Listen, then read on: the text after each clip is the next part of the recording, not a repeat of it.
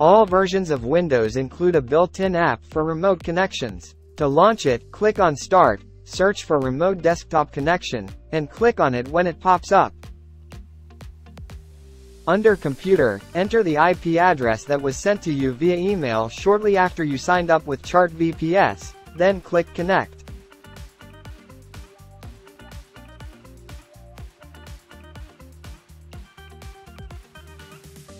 Under Username, enter your username and then enter your password in the password field.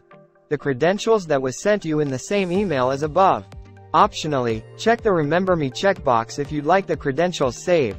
This way you don't have to keep entering the password every time you wish to connect to your server or VPS. Click on Connect. Press OK. This will connect you to the server.